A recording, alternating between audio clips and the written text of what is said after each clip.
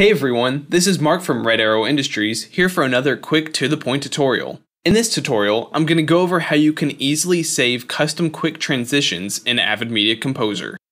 In my timeline, I've just laid down a few random edits. Let's start by making a fun custom transition between these first two shots. You'll want to open up the quick transition window, which by default is the # button on your keyboard. Let's go down to dip to color. Set how long you want the transition to be, and then select add.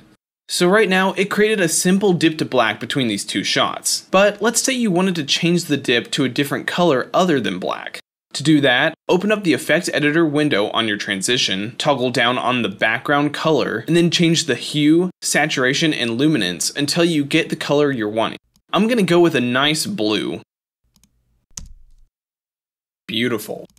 Now that I have this custom transition made, a cool way to save this for easy use in the future is to create a new bin and call it Quick Transitions. Make sure it's spelled correctly, because if not, this trick won't work.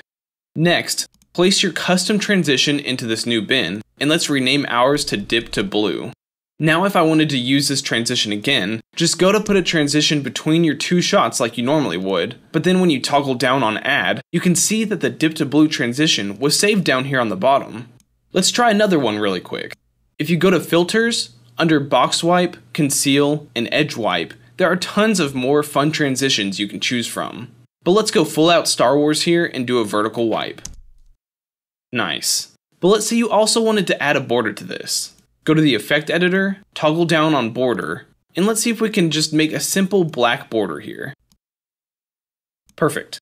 Now drag and drop it into the Quick Transitions bin, and let's rename this one to Vertical Black Border.